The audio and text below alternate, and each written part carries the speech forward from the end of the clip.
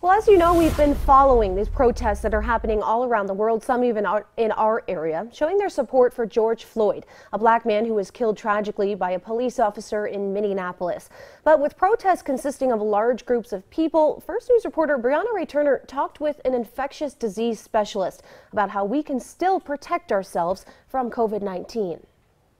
As protesters are still happening worldwide, COVID-19 is still a present issue. I talked with Dr. Dee Banks, an infectious disease specialist, who has a few tips to stay safe while protesting. It's very difficult to practice social distancing when you're in a protest situation, but to the extent that you can, I would advise carrying your hand sanitizer with you.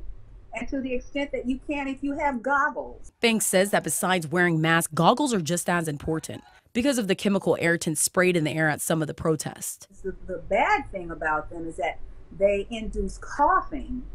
And we know that from coughing, the virus has a much more effective way or a faster way of infecting someone or getting to someone. And since there's been an increase in COVID-19 testing and it's becoming more available to people, after a week of protesting, Banks says she recommends that you take a test.